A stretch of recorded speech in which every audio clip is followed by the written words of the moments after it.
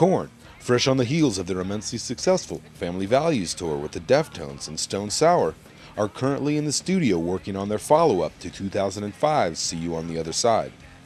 The band is once again using the talents of perhaps the world's hottest songwriting team, The Matrix, who are songwriters and music producers who've written countless hits for Avril Lavigne, Mraz, Hilary Duff, Brittany Spears, and Shakira, to name just a few.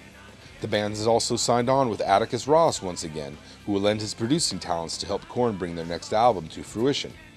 We caught up with lead singer Jonathan Davis to find out how the new sessions are going so far, and if the band is taking their sound in a new direction for their highly anticipated new album. We're working with the Matrix and Atticus again, and we just started. We've been in there for a week. We brought our horse in, which is the keyboard player, was in our backing band, so he's in writing with us. Hello, Stacey. How are you? I think there'll be some more electronic elements in it, and it's hard to see where it's going right now, but it's good where it's at right now. Korn are also set to release the Family Values Tour DVD, which will feature an extensive look into one of rock's most successful multi-band tours. Look for the band to have their next album done and released sometime in 2007.